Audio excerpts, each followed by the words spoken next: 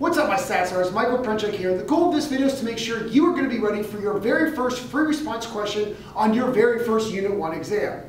Now, best guess is that on that Unit 1 exam that you're going to be taking in class, you're probably going to have a free response question dealing with some type of quantitative data. Maybe it's going to be a histogram, a box plot, or a stem and leaf plot, or a dot plot, and you're going to be asked questions about the mean and the median and finding outliers and finding the median. All those kinds of things are going to be awesome, and I promise they're probably going to be on your test, or at least they should be.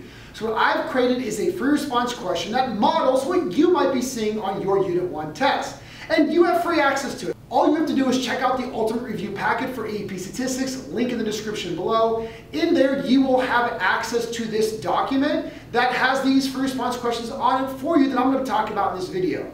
So the goal of this is for you to see questions and know how to answer them. That way, when you see them on the test, you'll know exactly what to do and ace it. All right, let's take a look at the questions right now. So the first question you see here deals with the histograms. The heights of a random sample of 215 oak trees from the northern part of Ohio was collected in feet. Below is a distribution of those heights. So we see a nice histogram here. The bin size goes by 10, starts at 20, goes all the way to, it may have one value there at 100, and we see the number of trees are listed there on the left-hand side for the height of each bar. So for example, we see that there's roughly maybe 4 trees in that 20 to 30 bin.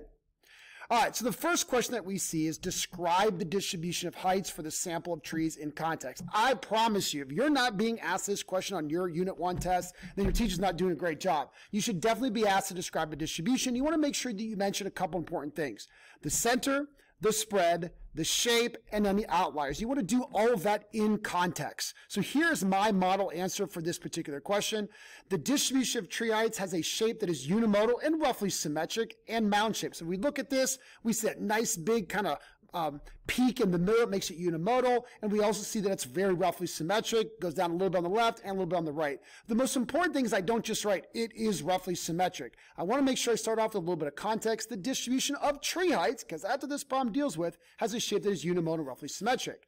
Next up, the center of the distribution is approximately around 45. Looks like that center bin is 40 to 50, so any value in there would be good to mention for the center. But I also gave that 45 in feet. Don't forget about units. The data spreads from about 20 feet to 100 feet, but we do see that the majority of the data is in those middle 3 bins from 30 to 60 feet. And I also do see a potential outlier way out there in that range of 90 to 100. That one value out there is potentially going to be an outlier because it does seem to be extremely big. All right, the next part of this problem goes ahead and gives us the 5-number summary. So it gives us a little bit more information, the min, the first quartile, the median, the third quartile, and the max. And the question says to describe a method to identify outliers and then use that to determine any potential outliers. So a lot of people use the idea that up or down 2 standard deviations from the mean could definitely help you find outliers, but we don't know the mean, nor do we know the standard deviation for this data, but we do know the quartiles. So what I'm going to recommend in here is using your fences. So the upper fence is Q3 plus 1.5 times the IQR. IQR, I could spell. And the lower fence is Q1 minus 1.5 times the IQR. And the idea is any values outside of these fences are going to be deemed outliers. But notice how it says not just to do it, it says to describe a method to identify it. So we actually have to use some words to describe what it is we did. Like I just said it out loud, but we've got to make sure we write that down and then actually go ahead and do the procedure to find any outliers. So here's my work for that problem. So I first brought up the fence method. I'm going to use the fence method to, apply to find if there's any outliers. I will use the 2 formulas to find the upper and lower fence, and if any data values fall outside of those 2 fences, then they're going to be marked as an outlier. So the lower fence is Q1, 40, minus 1.5 times the IQR. The IQR is the distance between Q1 and Q3, which is 10, and I got 25 feet. Now the minimum, because I know it from the 5-number summary, is 29 feet. Therefore, there could be no values below that, right? I mean, well, fences, the lower fence is 25, and obviously 29 is not below 25, so there's not going to be any lower outliers, since I'm saying a lot here that you don't need to hear because I know you know it. But again, if the bottom fence is 25 and 29 is my min, there ain't going to be any values below it. All right, then I went and found the upper fence, 50 plus 1.5 times the IQR of 10, and I got 65. Now, here's the deal. We know for sure the maximum is 98 is going to be an outlier. The maximum is clearly more than 65.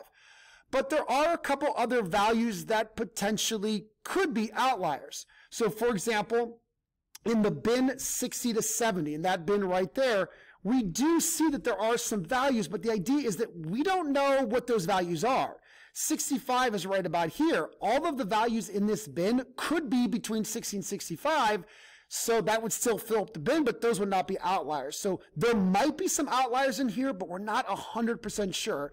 But this value in here looks like there's about 2 of them. These 2 values from 70 to 80, those are definitely going to be outliers for sure, because there's no doubt about that those 2 values are going to be above 65. So what I kind of finalize in saying here is that I know there's probably 3 outliers for sure. There could be more, but without knowing the exact values in that 60 to 70 bin, I don't know for sure. So again, I explained the process. I showed my work. I was very detailed in giving that answer in context. Those are the things your teachers are going to be looking for if you want to get full credit. All right, the next question says explain how the mean would compare to the median. Would it be greater than, less than, or about the same as the median? Now, here's where we got to be careful. If it wasn't for this outlier out here, I'd probably say that the mean and median are going to be roughly the same because the data is symmetric. But when you have an outlier, even one of them, and actually we know that there might be a couple more in this 70 to 80 bin. So when there's a couple outliers on the right-hand side, they're going to pull the mean higher. Therefore, the mean is going to be slightly greater than the median. So we want to make sure we explain that, and here's my explanation. The mean height of the sample would be greater than the median due to the outliers on the upper side, which would cause the mean to be pulled a little bit higher than the median height. So being very clear to answer that question in context, notice I'm using the word height, and I'm using units, and I'm explaining the idea of what's happening. All right, next up is another histogram, but this time we're looking at 250 oak trees measured from southern Ohio. And below is the distribution of those heights, and we're asked a couple questions. The first is to describe the distribution of the sample of trees in context. So you say, well, we already did one of these. Yeah, but you know what? You really need to practice it. So once again, we want to mention shape, center, spread, and any potential outliers. So I said that I thought that the shape was definitely skewed to the left. We see the majority of trees that are kind of on that taller range. Fewer trees are below 70 feet. The center of the distribution, I said was around 80. If we go back here, around 80 looks to be what the center of that distribution would be. And again, you're just kind of eyeballing it if we don't have any statistics. And the heights spread from 40 to 100, but the far majority of the heights are over 70 feet. And then I mentioned that there does not appear to be any outliers. If there's any, maybe less than 5, there could be some outliers, meaning like maybe these ones down here, I mean, potentially could be outliers, but again, I don't know for sure. So maybe these 5 or 4 or 6 that are down this bottom bin could be outliers, but again, not 100% sure, but worth mentioning it's possible. All right, the next question says to describe a method to estimate what interval the median tree height falls into and implement that method to determine the interval of the median. So it's super important that you understand that I don't have the data, so I can't actually put the data in order and count to find the middle. But what I can do is use this formula, sample size plus 1 divided by 2. This formula will identify the location of the median. That way we can count in the bins to find out where that particular location falls. Now listen, we will not be able to tell you exactly what height of a tree marks the median. We will only be able to determine what bin it falls in. So I'm going to go ahead and actually talk about this method. So I said the median value is the center, and to find the position of the median, we're going to take the sample size, add 1, divide by 2. And again, I'm describing, right? It said to describe the method. A lot of kids just jump right into doing it, so they don't get full credit. So this is going to inform me where to look to find the median. This is going to tell me the position of the median. So for us, 250 plus 1 divided by 2 is 125.5. So the median is going to be right in between the 125th and the 126th value. So where is that value? Well, I went ahead and I started counting, right? So I said there's about 6 values in this first bin, 7 values here. I estimated 20 values in this bin, and then this bin 78 looks like 88. Now, if you stop there and add up 6, 7, 20, and 88, at this point, we're at 121 values. So that means that the 125th and the 126th value, again, where the median falls, is going to have to be in that next bin. The median cannot be in this bin right here, because, well, there's only 121 values so far. So if I keep going, the 122nd, 123rd, 124th, 125th, 126th values are going to have to be in this bin. That means that the median is somewhere between 80 and 90 feet. Is it closer to 80, closer to 90, or is it right in the middle? I have no idea. I just know that it's somewhere in that bin because that's where the 125 and the 126 data value fall, and the median is going to be right in between there. All right, the next question says to describe how the mean and the median would compare for the trees in southern Ohio. Well, once again, we're going to comment on the fact that it's skewed left.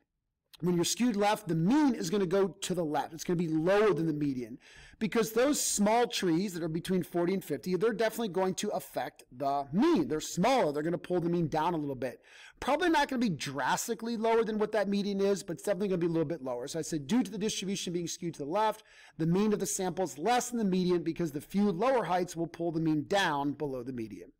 All right, and the second question of this free response packet I made deals with box plots. So there are two main suppliers for sunflowers in a certain region, Sally's sunflowers and Sandy's sunflowers. A lot of S's there. Kevin's interested in examining the heights of sunflowers sold by each supplier, so he selects a sample of sunflowers from each supplier and records the height in inches for every sunflower. The parallel box plot below represents the distribution of those heights.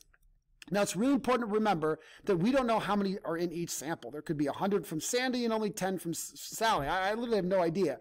But when you make a box plot, what you're doing is breaking the data into 25% chunks. So 25% is between the min and Q1, 25% below or in between Q1 and the median, 25% from the median to Q3, and 25%. So the same number of sunflowers, whatever that is, if there was 100 sunflowers, it would be 25, are in each of those sections. And same thing for Sandy's sunflowers, but we don't know if there's more or less. We just know the percentage, right? Hopefully that makes sense. So we do see a lot of differences, and you better believe the very first question, and this comes up on the AP exam all the time, so I make sure it's on all of my students' very first test, is to compare the distributions. Now, make sure when you compare the shape, you compare the center, you compare the spreads, and you compare if there's any outliers. But it's also super important to do all of that, of course, in context. So make sure you're talking about sunflowers and heights and Sally and Sandy. The other thing we have to do is compare, right? We're asked to compare. So don't just inform. Talk about which one has a greater center, which one has a lower center, which one's more spread out, which one's less spread out. So make sure you use comparative language as well. So here was my answer for describing or comparing, the distribution of these. I said the two distributions differ in many ways and are similar in some. The shapes differ greatly. The sample from Sally seems to be skewed left, a little bit more spread out on the left-hand side, and the sample from Sandy's is skewed to the right, a little bit more spread out on the right-hand side. The center for Sandy's is approximately 58 inches. That was the median, which is less than the center for Sally's at 63 inches. So again, if you go back to those box plots, you get those rough numbers, 58 for Sandy and about 63 for Sally. So Sandy's center is a little bit lower. Then I talked about the spread. I said they both have a minimum value of 41 inches, but Sandy's is way more spread out, going from 41 to 100 feet, while Sandy's sample only ranges from 41 to 70 feet, a little bit less spread there. You could also talk about the IQRs. That couldn't be a bad idea. Notice that Sandy's IQR, that middle 50%, is a little bit more spread out. Sally's is a little bit more compact, so it's less spread. Those would all be great things to mention as well. And I even threw out there that neither has any outliers. There's no outliers marked here. So really simple. Just make sure you do it in context, bringing up terms from the problem, using proper units, and comparison. All right, finally, it says, for the distribution of heights for the sample of sunflowers from Sandy's, would you expect the mean to be greater than 58, less than 58, or equal to 58? This is the third time I'm asking a question about how the mean compares to the median, because it's a really important topic out of Unit 1 that I know is going to be on the AP exam, and it better be on your Unit 1 test. So here we're just focusing on Sandy, so we don't have to worry about Sally at all, Sandy. Now, Sandy's data is a little bit more spread to the right. She has this pretty large value over here, 100. She has a lot of spread over here, so 25% of all of her flowers in the sample are on that side. So that's probably going to pull the mean up a little bit because it's a little bit skewed to the right, more spread here as well, and more spread here than down here. I'm going to go ahead and say that Sandy's mean is probably going to be a little bit higher than the 58. That is what her median is. So my answer is the mean for Sandy's sample will be greater than the median value of 58 because it's skewed to the right nature of the distribution. So hopefully that makes sense. But again, these are great free response questions that could easily be on your test in some shape or form. But if you open up your Unit 1 test and there's no graphical display and no questions about it, then your teacher's not teaching the right things come out of Unit 1. All right, good luck, and hopefully this is going to prepare you to not only crush your Unit 1 test in class, but hopefully crush the AP exam in May as well.